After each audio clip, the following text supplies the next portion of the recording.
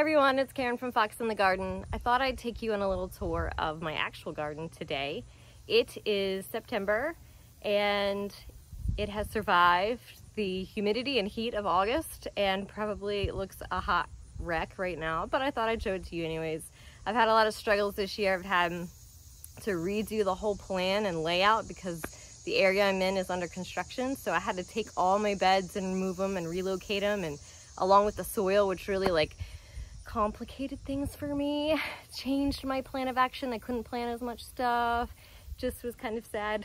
But I had other struggles too this year that's really slowed me down in the garden, but it's still kicking. It's still producing food, and that's really the ultimate goal here, right? So grew some things, grew some peppers and tomatoes, and I'll show you the different kinds. I know I mentioned it a little bit in my last video, but I also have some work to do today. I did a little yard work earlier, did some weed whacking, but I also need to plant some kale and different things, so I'll talk a little bit about that as well. But let's go ahead and do a little garden tour. So I grew some peppers this year. I have two different kinds. I have California Wonder and I have an Adjavarsky, which is like a roasting pepper, which I really freaking love. My peppers are probably one of my favorite things in the garden right now, just because I have this amazing pepper dip, and there's a cat in my peppers right now. Let's see if I can find her. Where is the kitty? Kitty, kitty. Cat. Anyways, she's in there. Okay, so this is the Adjavarsky pepper. Let me see if I can pull it out for you. But as you can see, it's this red, kind of curly, cute looking tomato. Oh, I pulled it off, but that's okay. It needs to come. Oh no, there's a cat. This is the Adjavarsky. Delicious with a red pepper dip. And then I also have these California Wonders, which are right here. So these pepper plants, there we go. It's not quite red, but it'll get red in the house. So my pepper plants would normally be bigger at this time. However, I got a late start. I had to move the beds. I had to do all these things. But you know what? The world is not perfect. Gardening is not freaking perfect. Nothing ever goes right. And then when you think it's going right, it's going wrong probably. Something is eating it that you don't remember, having a pest before the year before. So gardening is not perfection. If you're a perfectionist, gardening is going to drive you insane. And this is my kitty cat. Her name is Elvira. But anyways, so got some peppers from my pepper plants. And my tomatoes are really struggling. They're right over here. Oh, I also have some other peppers. These are these are my Cheeto peppers. They are great. I don't know if you can see them, but they are great for roasting in a pan. Not roasting, but like stir fry. I actually had some for lunch today. You just throw them in with some toasted sesame oil and heat them up. Salt, pepper, throw a little soy sauce in at the end. Throw some sriracha or something on it. So the cat's back. Get her. And you got yourself a great little snack. So we have a ton of those. These are also what I made the red pepper flakes out of last year. I just had too many and didn't know what to do with them. And while it doesn't have much of a kick, it does provide a lot of flavor. So I've been super excited about that. I'll probably turn some more of them into that. But that's what this garden means to me. It is a form of sustainability for me, for sure. So while I am not in any way able to support myself solely on the food I produce, it still provides a good 25% of what I eat, and it encourages me to eat fresh, and it encourages me to eat healthier. So I think the garden's important for that. And not only that, but like right now, food sustainability is kind of going in the trash, man. Like if you have noticed, since COVID, we have short supply on things, and we never know what really is going to come next. So learning to develop the skill of growing some of your own food, even if it's not all of it, is, I think, super powerful thing we can all do. Maybe not all of us, but a lot of us, if you have that capacity. Or we could support our local farmers, of course. So that's another way of doing it. I know that's difficult too, because it can be a little pricey, but I mean, the world as we know it is certainly changing, and finding a new way to provide your own food or support others who are producing food that aren't in the big supply chain of things is super important right now. All right, so let's take a look at my tomatoes. So these are the blueberry creams that I had earlier. I did weed whack this clump, yikes. But it might work. Some of them are yellow. I can probably still keep them. But anyway, so I have blue creams. I also have Chadwick cherries, black cherry, Brad's Atomic. What else did I grow? Oh, all the big slicers, which I never do well with slicers, but I grew Cherokee Purple and Black Beauty, but neither of them, only got a few off of those plants, so they didn't do that great. I probably need to figure out what I'm doing wrong. Oh, and these are the black strawberry ones. Aren't they pretty cool? These aren't ripe yet, but they get this really beautiful purple top to it, which I think is pretty freaking cool. And this is a Brad's Atomic, which sometimes has cooler colors. This one, not so much. I also have a wonky compost bin. Believe it or not, that's a compost bin. Got me a couple voluntary tomato plants. So I'm also getting some extra tomatoes from that. I just let it go. Every year I get a cool volunteer plant and I just let it go. I really don't care. It's extra food. I didn't have to do anything to it. And you know what? Way more prolific than these freaking tomatoes I grew. So why not? I have these two cool green stalks here. The beds I had before I couldn't really grow root veggies in, but these you can. So I usually do like my carrots, beets, radishes, etc. in these guys. However, I didn't get to grow the green beans I wanted to grow, and I was really kind of upset about it. So I just went ahead and did some fall bush beans instead. I usually do pole beans. But I just threw these Kalima beans in there. Kalima beans are actually my favorite. They're more like a French green bean, and they're skinny, and they grow a lot of them. So hopefully, I have never grown the green beans in here before, so I'm really hoping that they work out pretty well. I also have some Swiss chard, which I need to thin. That's one of my projects today. Let's see what else. Oh, I have carrots starting to grow in here. But like I said, a lot of the carrots didn't really take well. I think it was actually the way I was watering it. I didn't have a filter head on my hose, so it just was a poured out water, and I think probably mixed the seeds up and made them go too low. So I have to replant them, but some of them did come out. I gotta thin these guys too.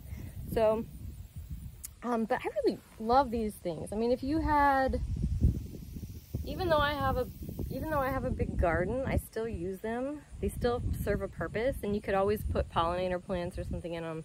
They're accessible for people who want to garden on a balcony or somewhere where they don't have a lot of space. You can grow up.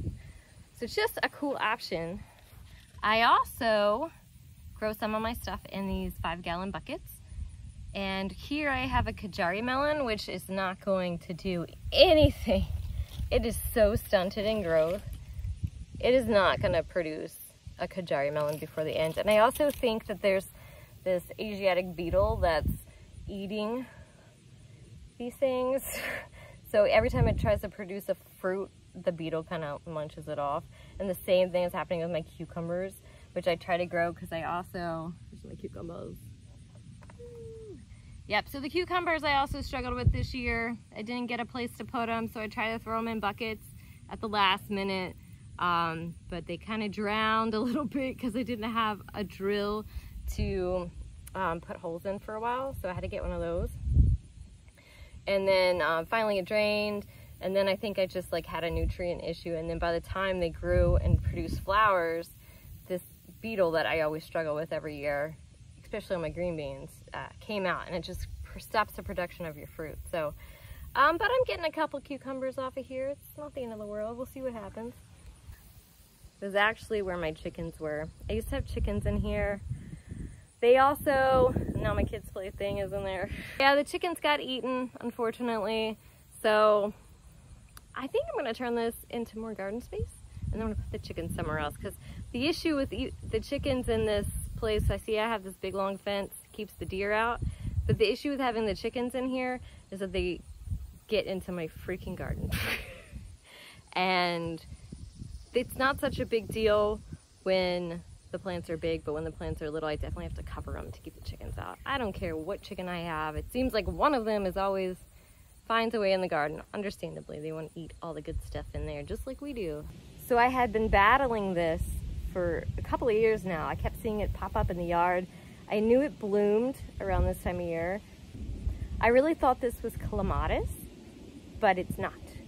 I looked at the leaf and I was like, that does not look like a clematis leaf, because I actually do a lot of clematis removal. And I realized it's not the right leaf. And I was like, all right, well, silly me. But I let it go accidentally this year, and now I'm learning some really cool things about it. So this is actually a plant in the milkweed family. So I started looking around and getting curious because I didn't know what it was. And everywhere I looked, I would find monarch caterpillars. And I was like, what the heck would this be if there's monarch caterpillars on it? And it turns out that this is actually a milkweed vine. And it is a great host plant for monarchs. It also blooms this time of year, so it attracts them to lay their eggs on it, versus the other milkweed. So it's really, the other milkweed attracts them earlier in the season, whereas this one will attract the late ones that are migrating. It's just like a milkweed pod that you would find on, say, common milkweed or swamp milkweed. So that was the first sign. I was like, huh, that's strange. I don't usually see those. Here's another pod. It even has the same bugs that you would normally find on a milkweed plant. There we go. A milkweed caterpillar. That's pretty exciting. I was really stoked when I found this. I was like, how do I not know about it? But I guess gardeners don't really want it in their garden or pollinator fields because it's so viney. But oh my God, this thing is like amazing. I mean, literally before, everywhere I looked, I would see another caterpillar. I mean, I have never even seen that. I have a whole milkweed patches of the common milkweed and don't see this many. Pretty amazing stuff. Oh look, and then there's one just flying around. I don't know, you can't see it now, but it was over by the goldenrod. Yeah, it's just flying around. So, I mean, amazing. Totally keeping this in my garden. It might be a real pain, but that's okay. But to wrap things up, I really grow my garden for me. So I grow it for food. I grow it for the pollinators too, like you just saw.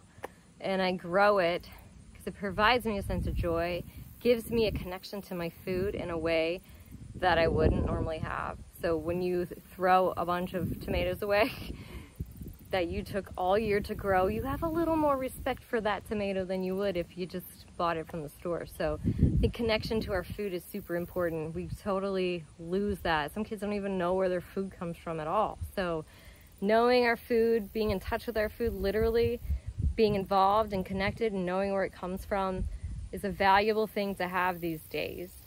And it's rewarding.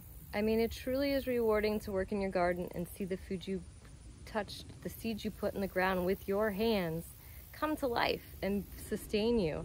Your energy came out, went in the soil, you fed it, you grew it, and now it is nourishing your body. What else is this world about? I mean, that type of connection is just your energy coming right back to you. It's very different when you go to work and you work for your food, or you work for the money to buy your food. You don't feel that connection. You don't feel like your energy is coming right back to you. Sometimes you work harder maybe for a less return on your energy. I always like to think of it that way. How hard am I working? How much energy am I expending in order to receive a return? And is that return as much as the energy I put out?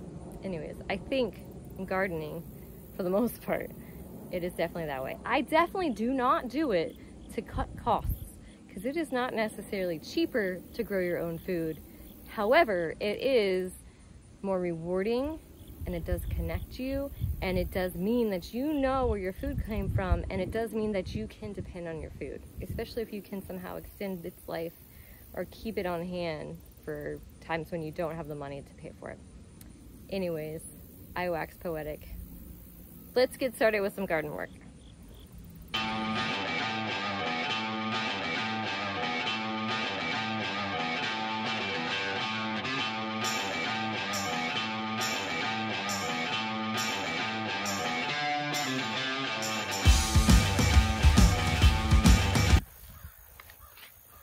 So up next are reseeding my carrots.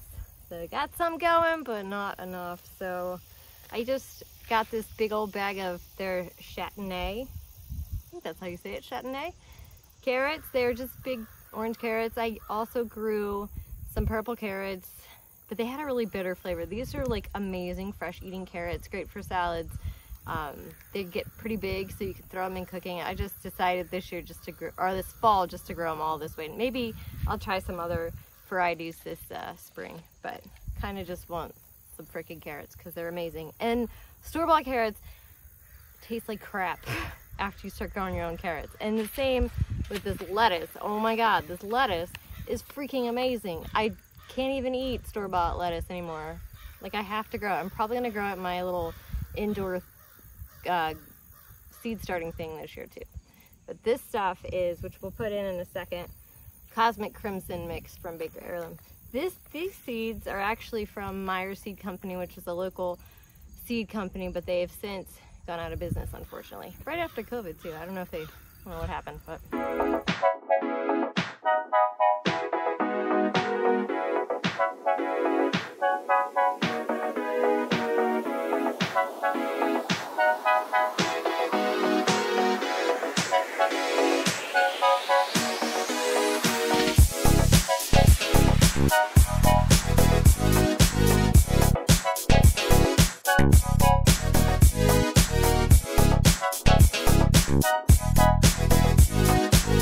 Well, that's a wrap, guys.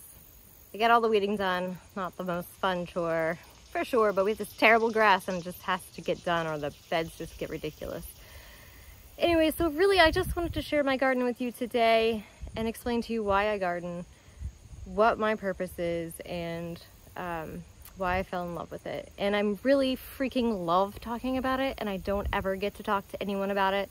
So if you feel like geeking out with me on garden stuff, totally do it. Totally down for it. But anyway, so I plan to show you a lot more garden stuff. In all honesty, I was a little embarrassed to show you my garden today because it is not ideal in any fashion, but I also live by the creed that perfectionism holds you back. So just do it, man. If you want to grow a garden, just freaking do it, no matter what the circumstances are. Just jump and do it and you'll figure it out. And hey, I got a lot of food out of this crummy garden, at least my opinion of a crummy garden. I've done much better gardens, but so don't be afraid, just freaking do it. And but yeah, so eventually I'll share plans with my spring garden. I want to do a lot with this space over here. I want to get chickens again. I want to grow a lot more food, so hopefully I'll be able to share that with you. Thank you guys so much for watching and subscribing and all of that good stuff. I am having a lot of fun doing this. Take care, guys.